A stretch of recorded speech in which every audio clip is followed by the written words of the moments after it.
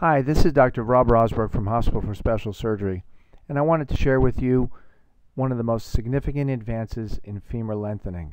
This is an excerpt from a recent lecture that I gave. Lengthening of the femur is something that we used to use routinely with the external fixator. That was the only way that we could lengthen a femur. And one of the most significant advances has been the use of the internal lengthening nail. And I'm going to show you a similar case that has been treated the old way and the new way. This is a teenage girl who had a post-traumatic growth arrest and a valgus or knock-knee deformity of her right leg. You can see the planning shows that we're going to do the osteotomy in the distal part of the femur to correct the deformity and subsequently lengthen. And I did this a few years back, and we used a monolateral external fixator. You can see the bar on the outside of the leg.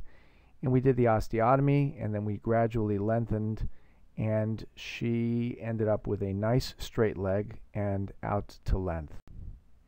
The bone healed beautifully, and she had a fantastic clinical result, allowing her to get back to high-level athletic activity. Now let me show you the new way that we would do this. This is a 20-something-year-old young man who presented with a very similar problem, leg length discrepancy just under an inch, and a valgus deformity also related to a growth arrest. You can see the planning, which is similar.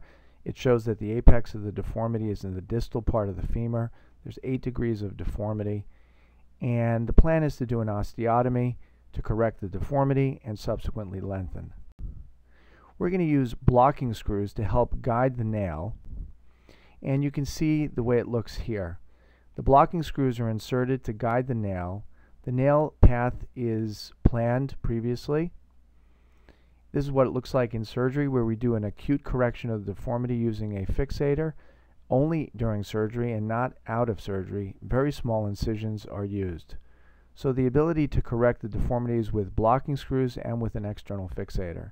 And here you see the rod going in, and here is the figure at the end of surgery with the blocking screws in place and the rod in place. Now over the course of about a month, you can see lengthening occurs. The leg deformity has been fully corrected, the valgus has been corrected, and you can see the position of the nail once the bone is fully healed. And that's the 1 inch of new bone growth that has occurred. Now this second method has allowed us to do the same thing without any use of external fixator. This has been a significant advance in limb lengthening surgery. We get to the same place, but we get there much more easily for the patient. There's less pain, there's quicker mobility, quicker weight bearing, and less stiffness of the knee. Thank you for allowing me to share this epic advance in limb lengthening and reconstruction surgery with you.